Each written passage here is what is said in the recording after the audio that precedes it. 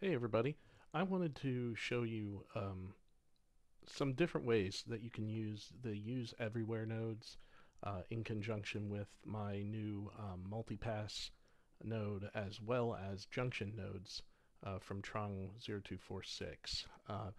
And these are all ways, this is essentially like a test bed here, of ways that we're thinking about passing information around through the next iteration of AegisFlow Shima. I probably will not be releasing it with these methods right away because I want to do a lot of testing on them, and also because it'll take some time to, um, replace. So I'm going to keep the current version of Shima, which is effectively done and coming out as soon as I can get an installer for it and get everything packaged up. But uh, in any case, I wanted to show you kind of what the next steps are, right? Because we're always trying to grow, make the workflows better, make things a little more modular. So with that, let's get started. We're going to zoom in here. We're going to see that right now I have these send nodes, right, which are being fed by an SDXL loader.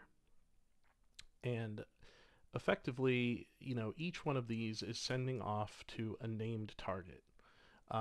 In this case, I'm sending it to everywhere that matches this string, AegisFlow MUltiPass, and that's because Chris very helpfully added in the ability to do regular expressions fed by this simple string node, or well, any node that outputs just a string, right?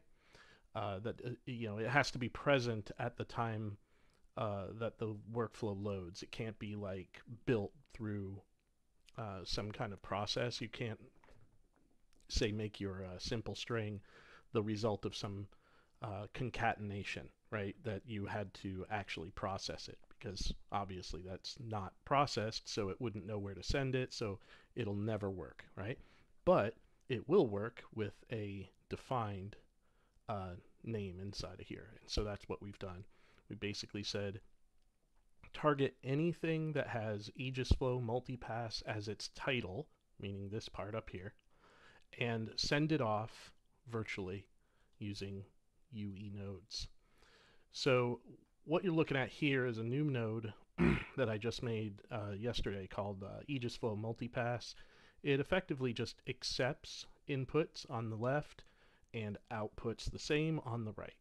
And the reason that this is important, and is that I want to be able to target all of these things with one single name, right?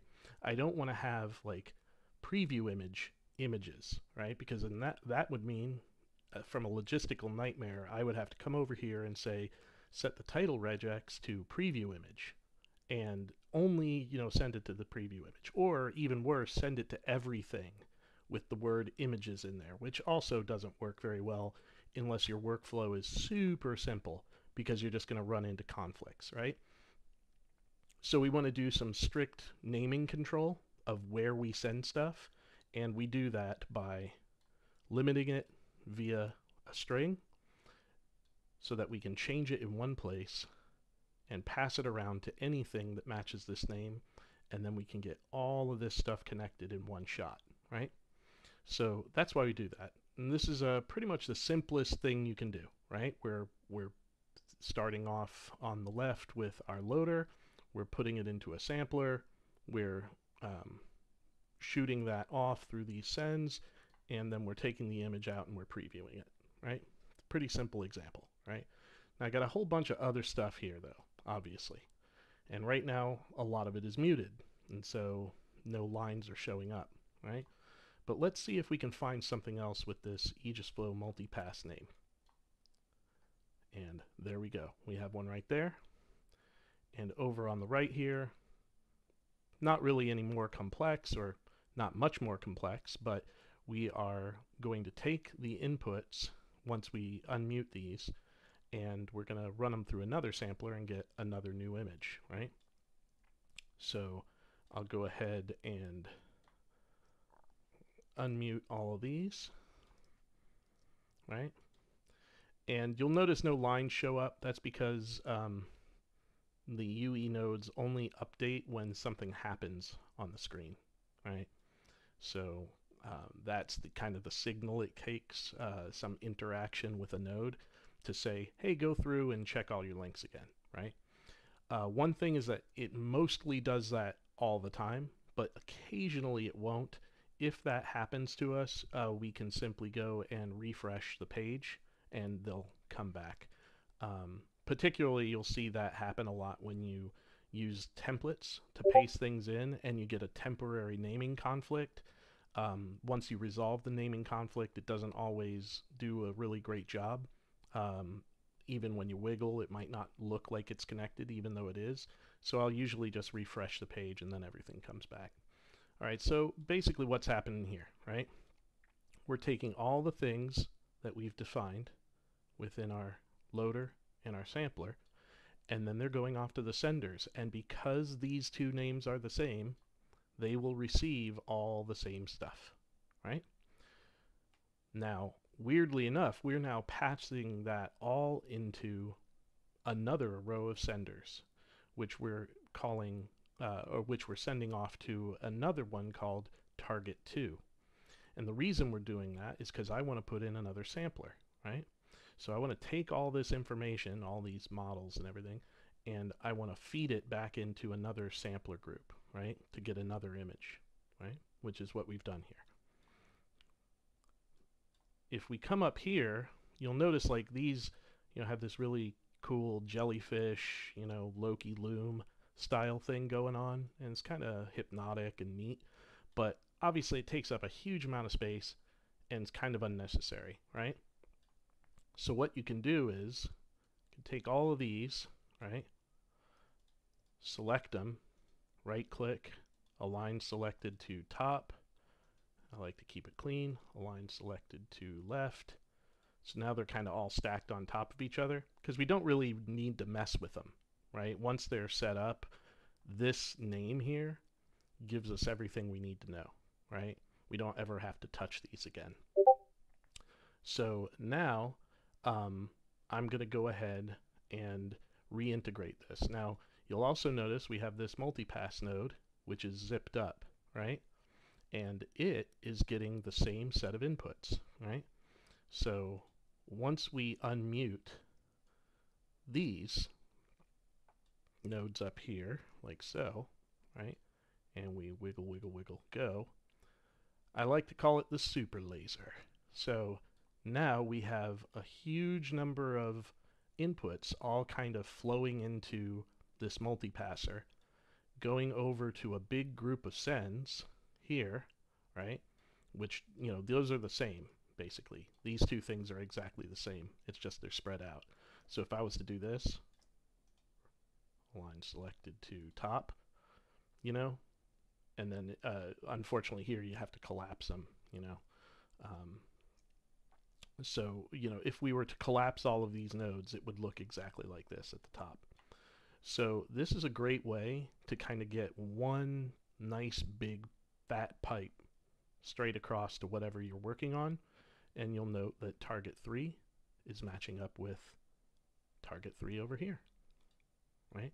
And from here, when we expand it, we can just go in and, wire stuff up as we like it, right? We can pass it through. We could wire another sampler if we wanted to. We don't always have to use the senders, as long as you're going to want to keep those things kind of in the same area, when you're setting stuff up.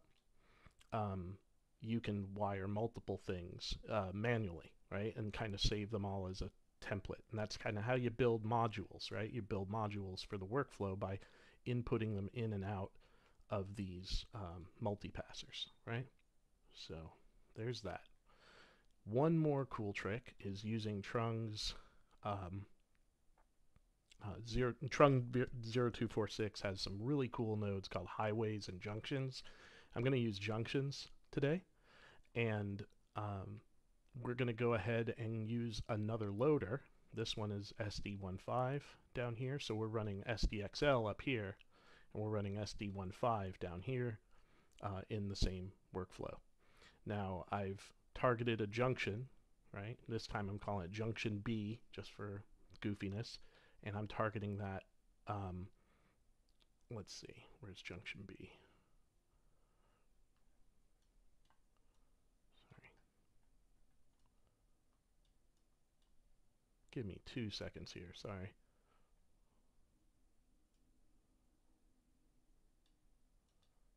Interesting. Let's go ahead and unmute. It's probably over here. Yep, sorry. It's because I moved this way where it wasn't supposed to be. Sorry, kind of got lost there for a couple seconds. Anyway, this group over here has Junction B, right? And this is a masking example, right? It's building a little kind of masking workflow just for testing, right?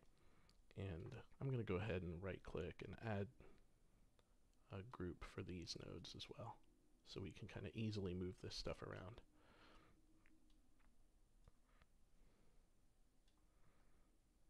There we go. And let's go ahead and unmute these.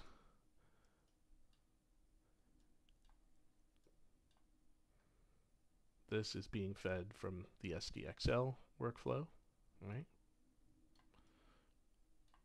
And then down here, we can also do this, right click and set group nodes to always, and that'll wire up. So now we've got more stuff coming on here, right? Now you see here, it has a junction, right? And this source junction is basically a node that takes an arbitrary number of inputs and then outputs it as a pipe, right? But instead of sending it out and in by doing a hard wire like so, right, which we could do, we don't want that, right, because we want to basically target anything with junction B as the name, right? We want these things to self-build, basically. I don't want to have to keep dragging wires across like I'm using some old synthesizer. So what we do is we assign junction B as our target regex for the multipasser, and then we just send the junction pipe, right? So now instead of having to wire all this up, we can also just send it via this single pipe, and it will send in everything that we have listed here, right? Also, we can simultaneously send those things out to yet another location, right? And here, I should really change this from simple string to, let's call it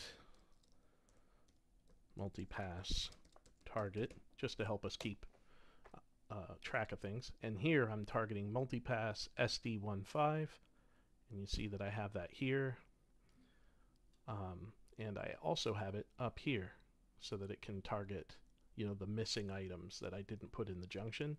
It can get those virtually, right? So now if we Control M, wiggle, wiggle, wiggle, go, there you go. And so with this, we can connect up all of these disparate groups, right? And right now they're just showing previews, right? So that's like, ooh, big friggin' deal, right? Big whoop-de-doo. Well, the cool thing though is that these could be anything, right? These could be your own modules, your own workflows. Within AegisFlow, obviously we have some built-in modules like IPMix and faces and a couple of other things, right? But this is a good example of a module, right? I piped in stuff, you know, virtually, and I added it in, and then I did over here a face detect, or a mask by text. I just said face, right? And then I can choose to either edit the mask in Comfy Shop like this, for instance, and let's clear it.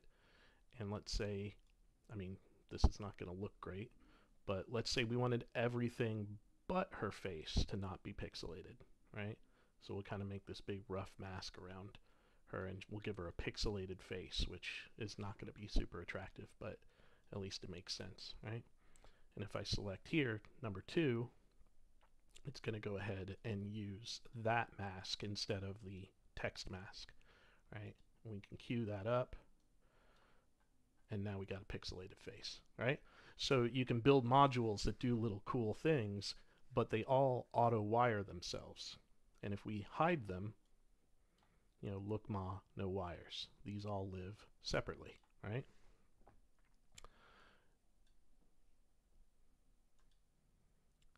And so, we can add stuff in through templates. Let's just say we're going to do a just another simple sampler, right? Pop that in. Let's give it a group, right? Let's give it a new title. Actually, let's not. Let's keep it, right?